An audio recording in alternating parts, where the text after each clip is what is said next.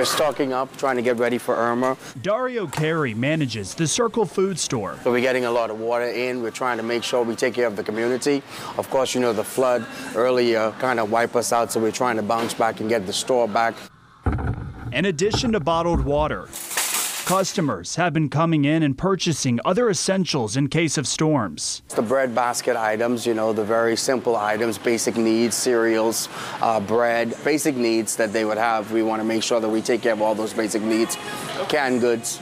While Carey is making sure his customers are prepared, he's doing the same for his family back in the Bahamas. So this is a very catastrophic storm and a big storm, so there's a lot of anxiety.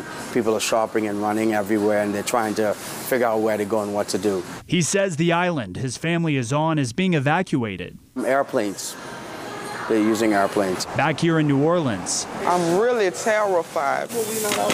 although Irma is not expected to hit the city, Latoya Humble, a regular at Circle Food, says she's not taking any chances after losing everything in Katrina, and especially with all of the pumps in the city still not working. I'm gonna be honest with you, I have my kids' clothes packed and my clothes are packed. I'd rather be safe than sorry.